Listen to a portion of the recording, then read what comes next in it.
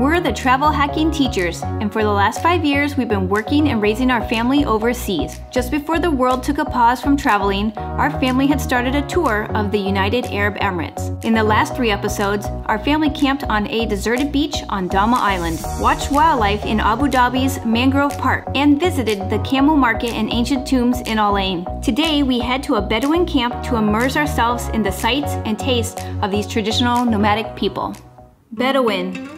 Desert-dwelling Arab people of the Middle East and followers of Islam. Salam! After checking into our Bedouin camp, we met with our camp host and headed to our room. In camp, each family has its own private room, bathroom, and porch. Mahaban!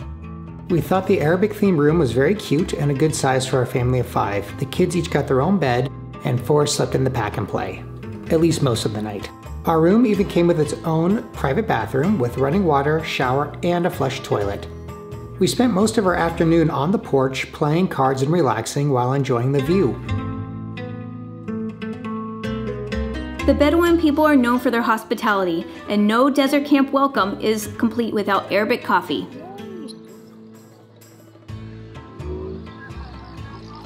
Oh, that's nice. Yeah, cardamom for sure.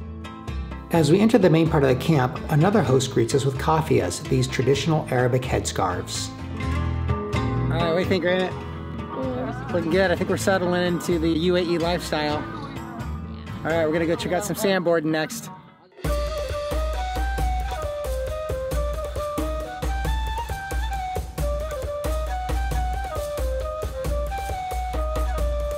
After playing, it's camel time. In our last episode, we visited the camel market and learned that camels are mostly sold for their meat and their milk. Camels also play an important role in transportation and even for pulling a plow. Who knew?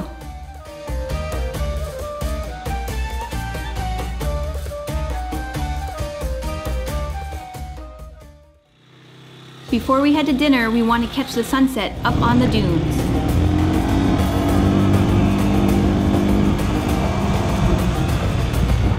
This beautiful landscape stretches as far as the eyes can see.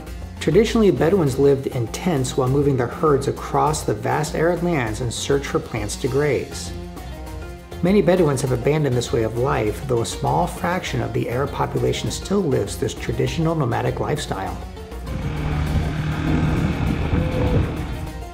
After a huge buffet-style Arabic dinner, we regroup before a night of entertainment under the moonlit desert sky. We enjoy a variety of traditional dances, intricate henna tattooing, and everyone's favorite, fire breathing.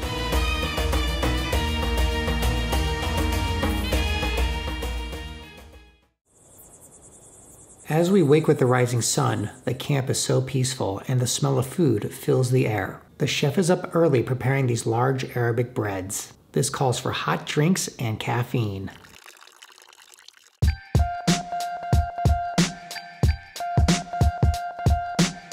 Thank you. You're welcome. Good morning tea. Yes. All right, so we want to take the time to wrap up. And for me, it's been a really fun time. The cost was about 900 dirhams, which is a little bit more expensive than we normally like to spend on a weekend vacation. But I think the fact that it was all-inclusive totally helped. It included camel rides and sandboarding, plus all of our food and our drinks. Yep. And then a round of entertainment like belly dancing and traditional dancing. So ultimately, I think for the value and the experience that we had and our children had was great. It was just a lot of fun. And if you're interested in an experience like this, I would recommend the Bedouin Oasis experience. If you like what you've seen in this video, do subscribe, hit the bell notification to get all our latest content regarding family travel and life as an expat family.